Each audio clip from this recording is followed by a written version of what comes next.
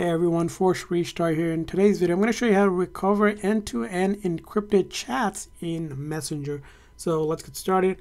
So let's go ahead and open up Messenger here.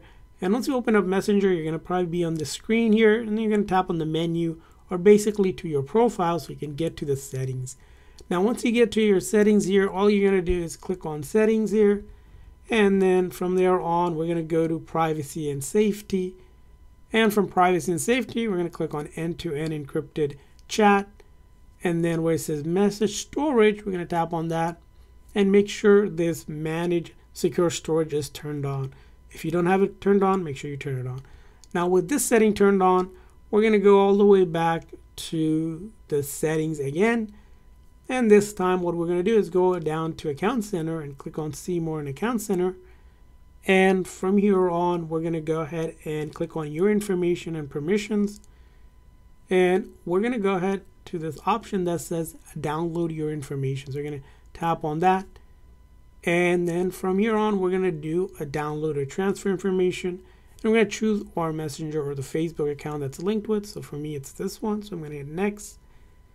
And from here on, we're going to do a specific type of information. So we're going to tap on that.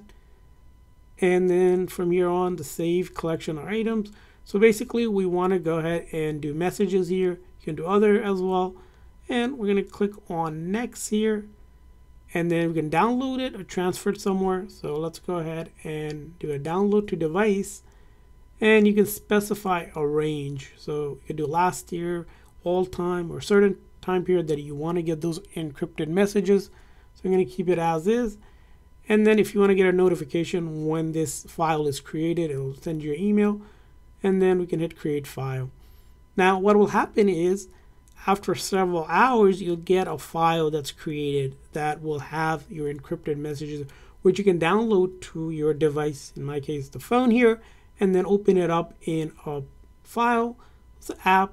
If you're on an iPhone or anything similar here like this, you'll open it up and then you can basically see history of your messages and such in a file. You just have to go ahead and open it up and view that once you have that. So something like this will come up and you'll see all of your encrypted messages just like that. That's how you do it. I hope this video was helpful. So please consider the like and subscribe button for more tips and tricks. We'll see you guys the next time.